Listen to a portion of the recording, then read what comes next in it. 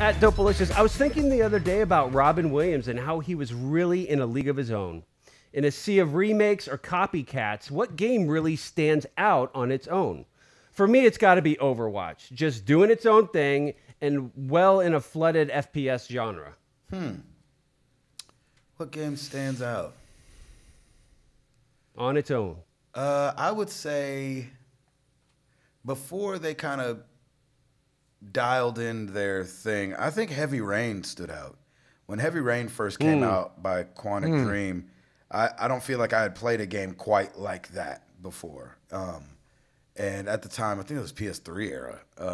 I really liked Heavy Rain. I thought it stood out pretty well. Chris, you got a game that you feel like stands out?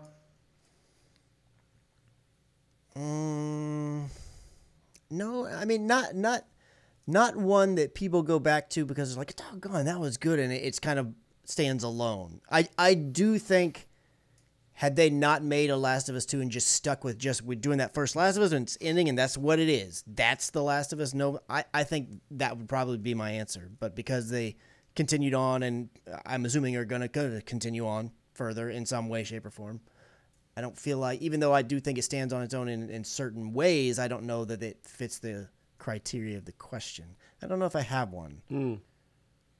Ed? I'm going to go with Detroit Become Human. Hey, look at that. Same company. Hey, there you go. There you go.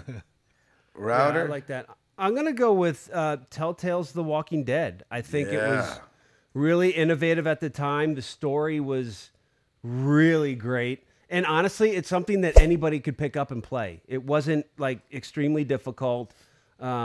It was just, you had that exploring aspect of it, but then you just get sucked into the characters and the story too. So I really enjoyed it. Chris, you're raising your hand? Yes, I thought of one. Oh, okay. Would you like to share it with the class? Yes, I would. Actually, it's really more of you could maybe say a series of games, even though they don't all necessarily tie to each other. And I don't remember the guy's name.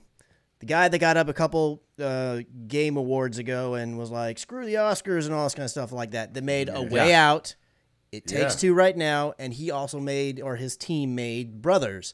I feel like those games, even though they're all somewhat similar and have that co-op-y kind of thing going, although I think Brothers was only played by one person, but you play with with the one controller. With dual sticks. Yeah. I think those games kind of stand out. Like, there's nothing else really doing those. And I feel like they do them really well. I've only played the demo of It Takes Two, but I was kind of blown away with it.